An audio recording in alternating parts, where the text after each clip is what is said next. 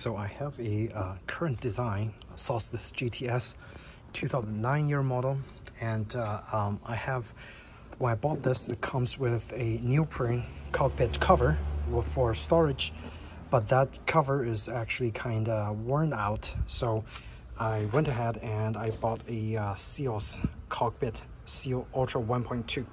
The number corresponding to the specific kayak that you have. So according to the Seals, my current design 2009 year model needs a version or number 1.2.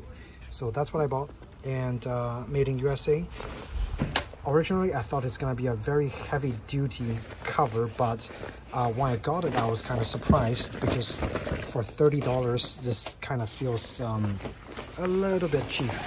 It's a very thin nylon, one layer nylon construction with just some slide coating on the back to prevent the rain droplets from going into the cockpit.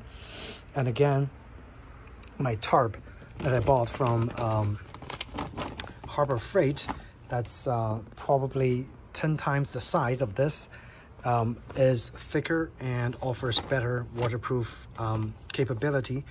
This is a 9mm tarp, kind of waterproof, offers better waterproof capability as opposed to this just a simple cockpit cover.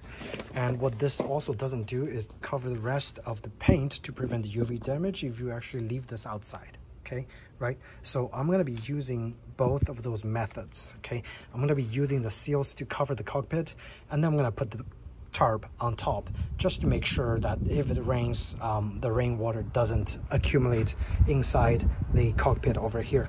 The previous owner actually did not use any kind of tarp or waterproofing, and he had the neoprene cover over here, and the kayak was sitting like this, so the rain actually got in here and it kind of just made this area look really bad. That the shininess is gone, but so I want to prevent it from going bad further by properly waterproofing it for storage.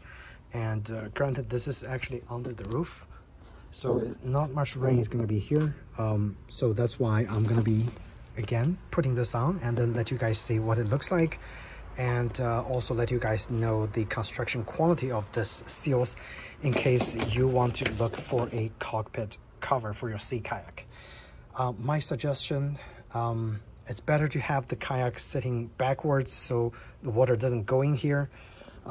And also use a tarp if you store it outside. The tarp is great for waterproofing, and I just use some bungee cords to actually tie both ends of the tarp, and it actually works quite well. It's always dry and it's also UV protected, so that's how I cover my kayak. All right, I just put it on my cockpit. Not very hard. The trick is you put on the pointy end first at the top, and then you work one end on the side over here. Just tuck it inside, okay? And once you tuck the other side inside, this side should go in fairly easily. And it does look like it's going to provide a very good seal in terms of not letting water go in from the edge, okay? Because it actually bites pretty deep inside. I'll show you guys. Yeah, it goes pretty deep inside, like right there. There's a good amount of gap over here to bite it. So supposedly this material, again, it's nylon with a single coating on the other side, is going to prevent water from going in. I usually leave my kayak flipped, so it's not going to matter much, but they also provide you with a little strap. So I think this is going to be great for me. When I put the tarp on, I can put the strap in the middle and then actually just give it a better waterproof protection once I set up my kayak for storage. And again, I'm going to show you guys in the next section of the video.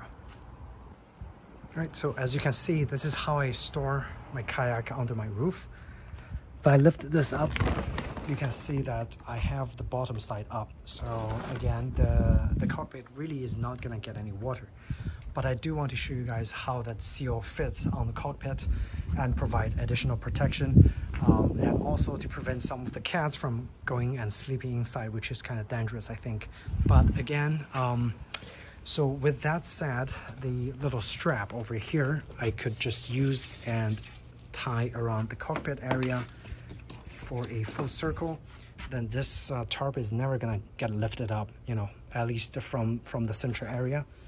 For the other side, I have just a couple bungee cords that I tie up on the hull and the stern, and it also seals the kayak pretty nicely this way. All right, so that's how I you know, store my kayak, and also that's how the seal, Ultra Seal 1.2 looks like on my current design.